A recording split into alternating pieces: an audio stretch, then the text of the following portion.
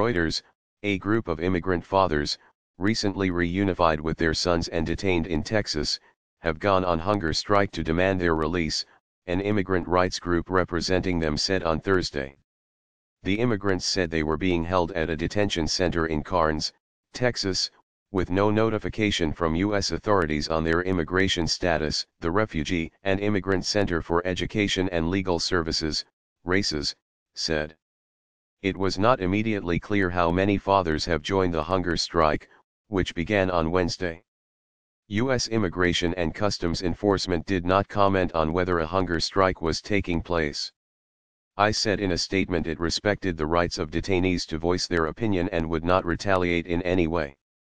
We are desperate, we are tired of being incarcerated and we want to be released with our sons. Read a letter to media from a detainee named Georgia. Read out on a conference call hosted by RACES. The letter said it represented 400 families. U.S. President Donald Trump has made a hard-line stance on immigration, an integral part of his presidency, and has promised to keep immigrants targeted for deportation locked up. Pending the outcome of their removal proceedings. Some 2,500 children were separated from their parents as part of a zero tolerance policy toward illegal immigration that began in early May. Many of them had crossed the U.S. Mexican border illegally, while others had sought asylum. The U.S. government said last week it had reunited just over half of them.